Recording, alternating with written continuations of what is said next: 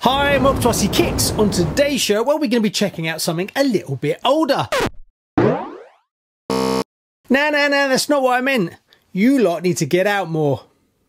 Actually, 2012 to be precise, and it's this, the Cougar SV2. It's a two-wheel drive racing buggy all the way back from 2012 to 2013. So this was kindly gifted to RCKicks from a lovely Patreon called Franco. So a massive thanks to him for sending this over.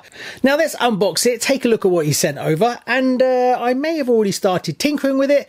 Also, we're going to talk about this one, and I'm going to try and convince you that this is a great way to go in 2023. And this is a lovely example. I am super chuffed with this one.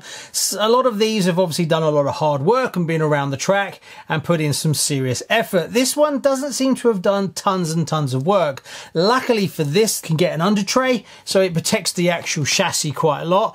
But looking at the arms that are on it, and the front bumper and the rear bumper, it doesn't look like it's been hammered every week in, week out at the local track. But that doesn't mean we're not going to splash a little bit of love on this one and bring it back to a shelf queen. As you see it now is not actually as it come. It came with a different body on it, which comes from the later version. In my parts bin, I had this body. I'm not quite sure where I got this body from. It probably came in a load of other random Schumacher stuff, but I remember the way that it was cut out at the front. So when I unboxed this, I tried to remember, did I have that body? And sure enough, I did. So that saved me a few pounds as well. Now, my plan for this one is to restore it to basically a shelf queen. I'll come on to why in a little while, but let me tell you a bit more about the car. So this was announced at the Nürburgring Toy Fair back in 2012, and there was two versions you could get, the K123, which was the kit version, and K124, which was actually a fully assembled one. And that's what this is. This is a K124.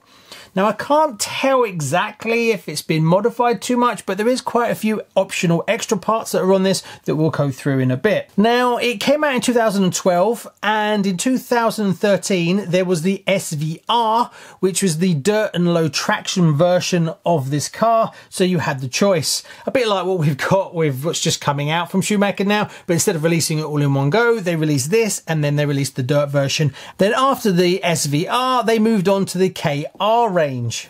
And it's kind of a slow evolution from this car, and you can see it as they progress through one kit to the next, which is really cool to see. Now, I have to say a massive thank you to Duncan as well for sending over a boatload of Schumacher tyres, and it just so happens that when it arrived, I was about to place an order for some parts for this, which we'll come on to in a bit, but he had the front tyres and the rear tyres, which was brilliant because I was about to buy them, so that saved me quite a few pennies. So what else have I done with it? Well, the shocks came with no oil in them at all. I think it just been parked up to go on the shelf, so I refilled the oil. I did have two issues with the shocks.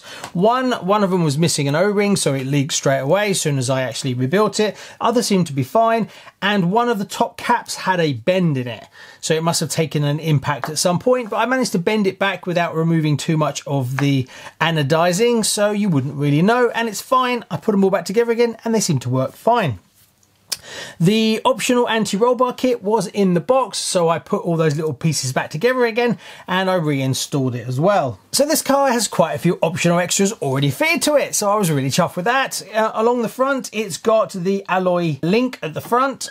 Then round the back, we've got, well, the anti-roll bar that I fitted back again, but it's got the alloy strap. It's got the alloy rear lower gearbox housing. It's also got the alloy gearbox case. Got the carbon fiber rear link across the back.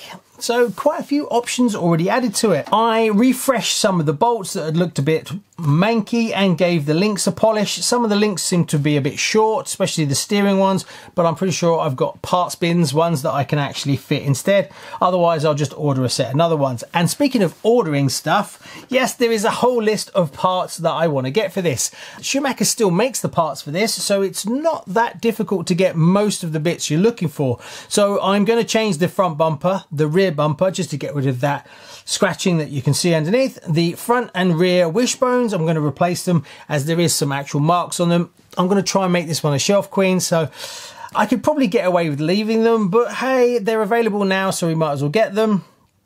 The rear wing that's on it is not the one that was in the kit. It actually looks like it's from a B6.4. So I'll get another rear wing as well, and I'm going to send the body off to be pro painted because I want to go box art with this. Box art. Now there seems to be two versions.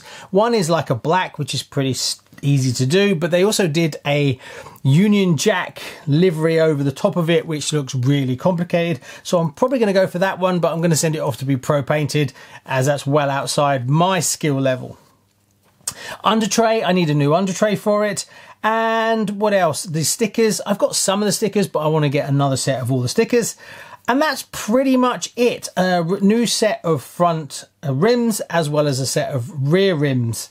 And that's the plan. I think that pretty much covers all the upgrades I'm going to do. So I'm going to spend about £70–80 on this car, and hopefully it's going to come out looking bang on.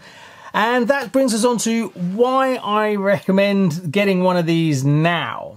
Now, I was going to do a whole video on this, and I probably will, but we'll touch on it a little bit. Now, what happens is a new racing buggy comes out, super expensive, super popular, everyone buys it, everyone races it. Then, after a year to 2 years, new versions come out, racers move on to the latest and greatest, and they sell on their racing buggies.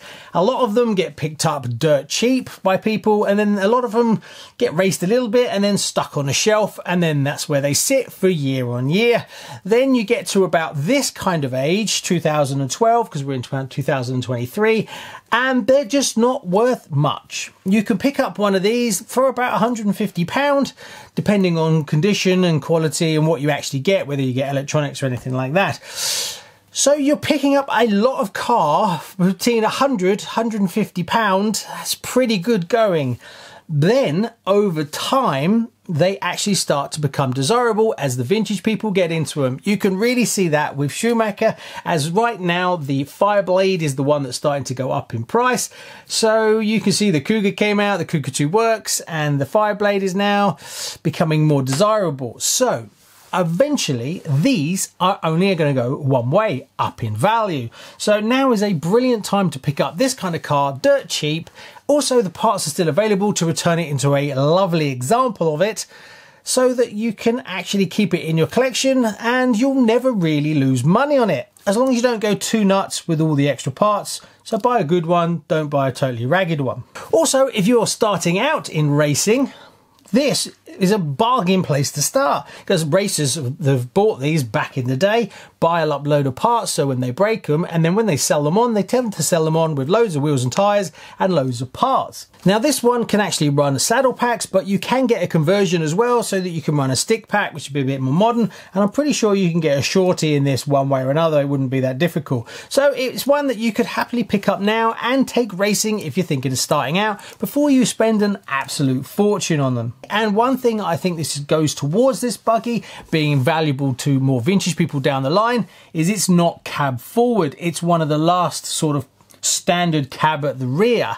So good looking buggy, very low and swoopy. So my personal guess is that this is only going to go up in desirability over the next few years. Obviously, as I've been gifted this one, it will stay in a collection. I also have a K1 Aero 4-wheel drive that's a little bit newer than this one that I'm going to restore on the show as well. So next time this will be back on the show, we'll be getting the body done. I'll be fitting all those parts to make it a lovely shelf queen. And after I've done that, it will go on the shelf and I'll dust it every month. Thanks very much. Please like and subscribe. See you on the next one. Bye bye.